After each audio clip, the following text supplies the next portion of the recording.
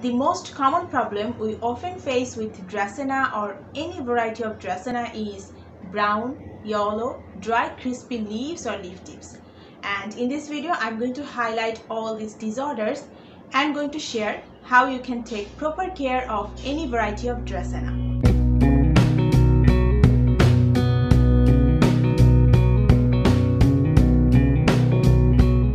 Now this snake plant, which was once known as Sansevieria, is now also a genus of Dracaena. But in this video, I'm not going to talk about this plant. I'm only going to talk about the original Dracaena or dragon plants.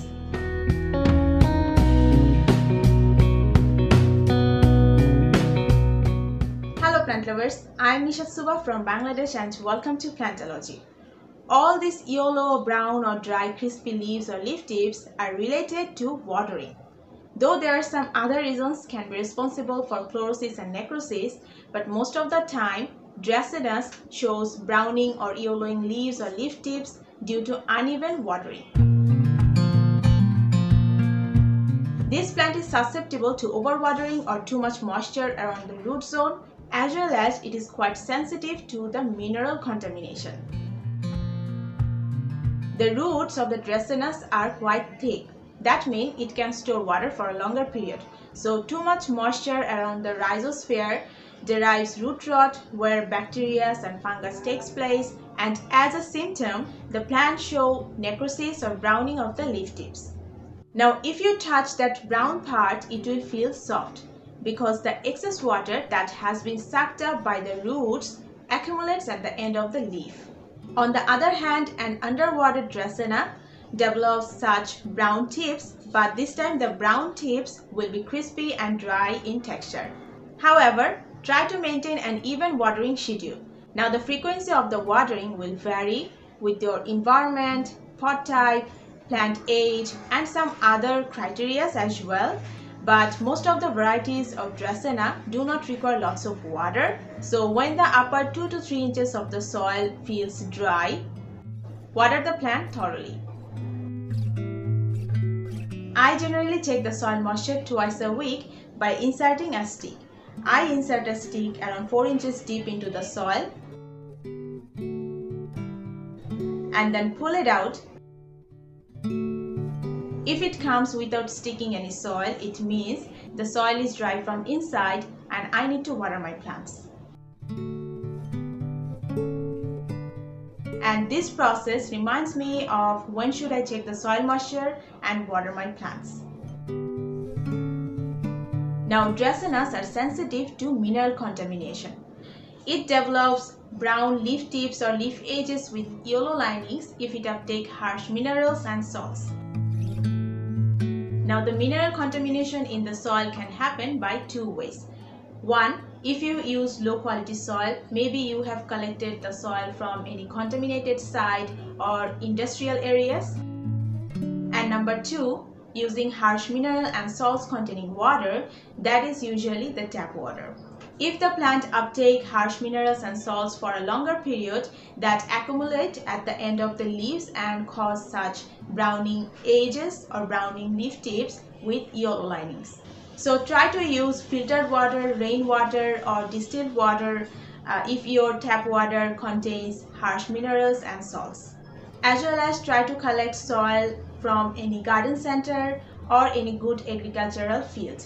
I have a separate video on how you can improve the soil quality as well as how you can identify a good quality soil. Link in the description box if you want to learn more.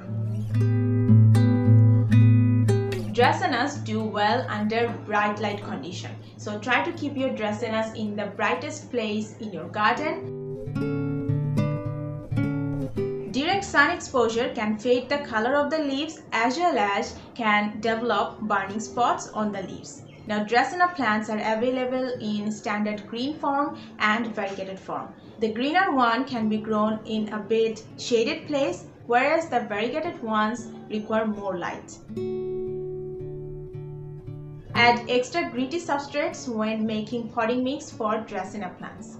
As I said earlier, this plant has thick root system, that means it can store water. So try to use well draining potting mix that drains out excess water immediately after watering. I will try to make a separate video on Dracaena potting mix, but the basic is to add 30 to 40% gritty substrates such as perlite, sand or pumice. Dracaenas are not heavy feeders. Adding compost once in a month will be sufficient for them, but try to use nitrogen-rich fertilizer which will help to improve their overall growth.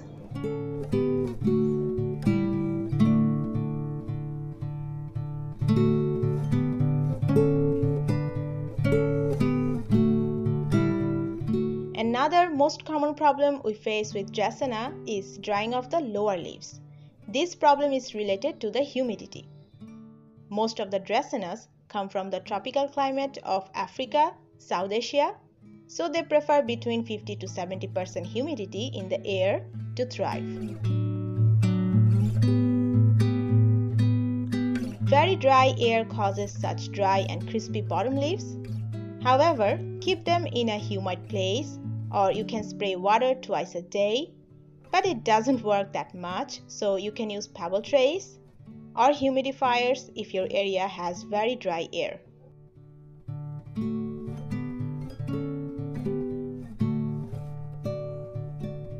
Mealybugs, aphids, spider mites are some common pests that are often noticed in Dracaenas.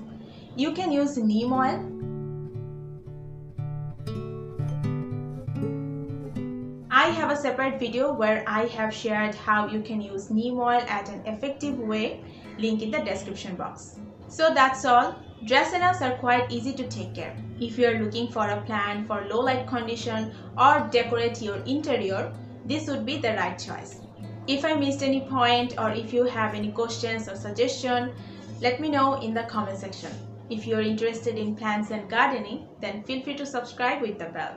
Thank you so much for watching, and we will see you in the next one. Take care.